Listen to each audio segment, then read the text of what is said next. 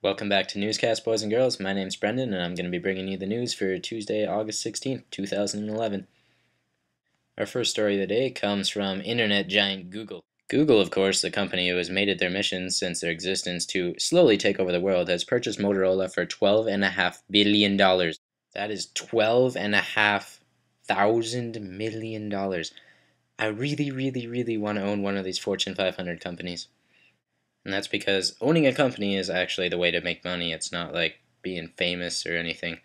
That's a good example. That guy who owns, 50 Cent, or as he's known in Zimbabwe, $400 million. Fun fact, he's made way more money selling those little super overpriced, like $4 a bottle vitamin waters than he ever did singing. Maybe that's because he wasn't such a great singer, but who knows? The way that I see Google operates, basically they just have enough money to take other people's ideas and just make them way better and more interesting to a wider audience of people. Yahoo search engine? Psh, we can make Google way better than that. Facebook? What's a Facebook? We got Google Plus, bitch. iPhone? Uh, Actually, that one was a pretty good idea. We should probably steal that one as well, hey? You know what we should do? We should probably purchase one of the largest cell phone makers on the entire planet, completely steal Apple's ideas, and remarket it as our own, and that will totally work, right? That'll be the best Android phone around. So, whole point of that story, guys, is invest in Google because you'll be making money. Our second story of the day comes from Minnesota, USA. Rhyme.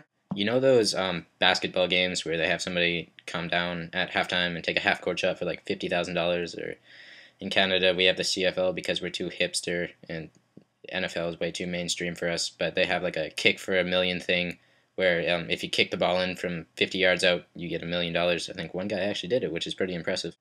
Anywho, they were having this competition in Minnesota at a celebrity hockey game, where a person takes a shot from half and they have to fit their 3-inch puck through a 3.5-inch hole. They called this 11-year-old boy down, and he actually took the shot and made it, which is incredible. Look it up because it would be such an insane shot to actually make. He won $50,000. Now the only problem was his name wasn't the one that was written down on the piece of paper. It was actually his twin brothers who was hanging out with friends outside the rink. But it just so happens that the child who took the shot actually is really good at hockey. So do you guys think that it's fair that they take $50,000 if he wasn't the one that was actually called down to take the shot? Personally, I think that they should just give him the money because, the dad said in an interview that he sent the kid down because, the chances of him actually making the shot anyway are so low. And these kids, they can't really piss away the money because they're 11, so I would imagine it would go to do something good for them. I think they wanted to put it in college funds and stuff, but it's not like they're going to go out and gamble it all away or buy narcotics or something with it, right? And our last crazy story of the day, it's kind of crazy, just kind of something that pissed me off, comes from Texas where an 11-year-old girl or something became mayor for a day and she renamed a whole bunch of streets after Justin Bieber and what he likes. We all know that Bieber fever is an infectious disease. I just kind of wish that it would finish people off a lot more than it does. And I don't really honestly hate Bieber that much. I guess he's alright at singing. Some more songwriters I hate. I think before they air one of his songs, they should tie themselves to a chair and listen to it for 3 hours, and then decide again whether they actually want to let it go out to the general population.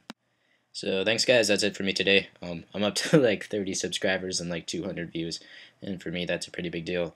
So just keep letting me know why I suck or why I'm good, and I really appreciate it guys. Keep watching. Thanks.